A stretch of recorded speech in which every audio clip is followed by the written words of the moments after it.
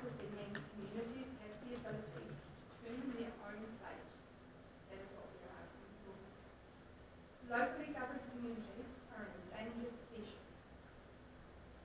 Now that I can assure you that the delivery of community aspirations and preservation of our identity is what I will be fighting for. We can get efficiencies through shared councils, shared services without the loss of community control. And another one, my concern is that your desire to meet statistical requirements is greater than your desire to meet the community's interests. This change will satisfy numerical requirements, but won't satisfy communities' interests. Thank you. Are there any questions to Mrs. Roberts? Councillor.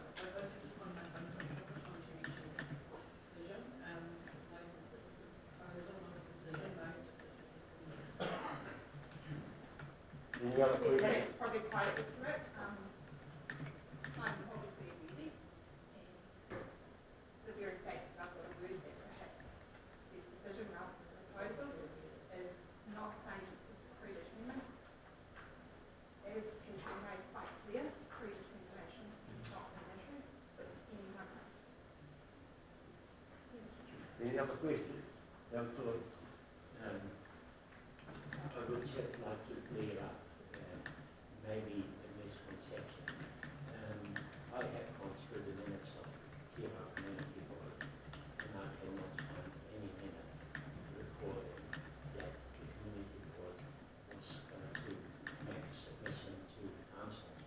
So could you clear that up for me, please? It was mentioned in one of the minutes that the Tira Community Board will be meeting to consider the submission to Council. And then, it is managed in the item come down to the line. I have seen that particular minute. I have never seen an acceptance by the Community Board of the submission. But that's simply, I simply wanted that clear. But, and if I ask again, Your Worship, you speak about the Community Board being better able to represent the views of the community. My understanding is that during this process, the Community Board has brought a number of members of the Tira community into the process. Could you confirm that for me? In what way do you say that we brought members of the community into it? In private discussions I've had, I'm aware that several members of the Tira community have had input, and I see that as a positive thing. So, one, you may be aware, I seconded the motion to not have a community board.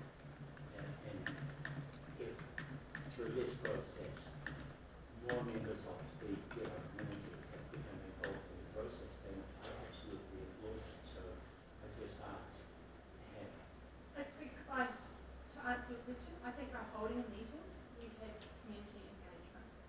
The people came, they were overwhelmingly. Unfortunately, I had three organised triple A that I contained. I was not there, but apparently the overwhelming majority of those people were in support of our Tira community board and maintaining our community board.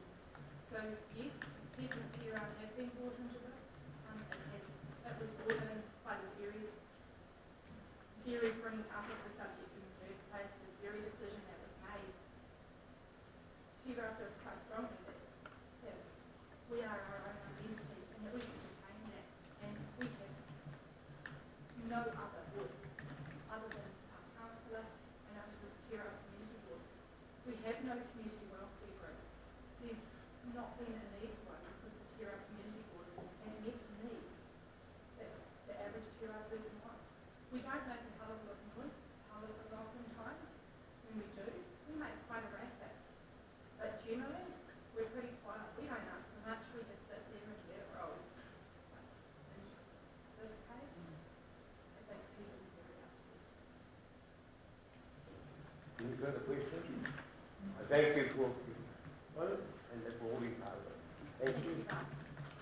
Mrs. Brownsley, our apologies for being a bit late.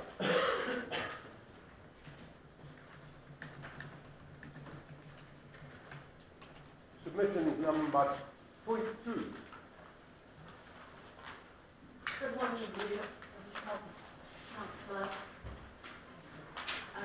I only used the box submission form because I thought it was adequate, and my submission supports the change to 2 wards for the South Waikato district.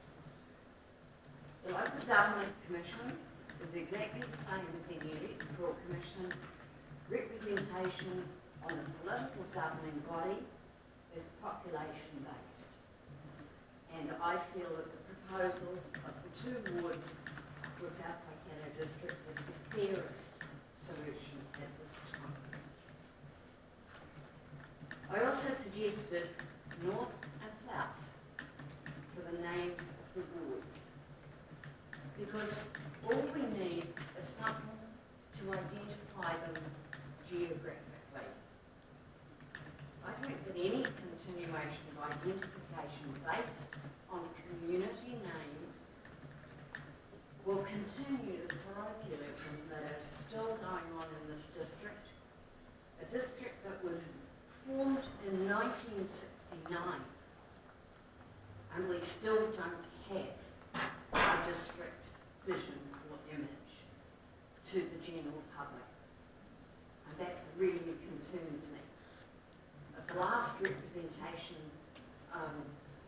chain review that we had, I can remember it was our opponent who wanted their own councillor. And legally, it just is not possible to administer all those small communities. I still say there are other forms of them to have contact with council.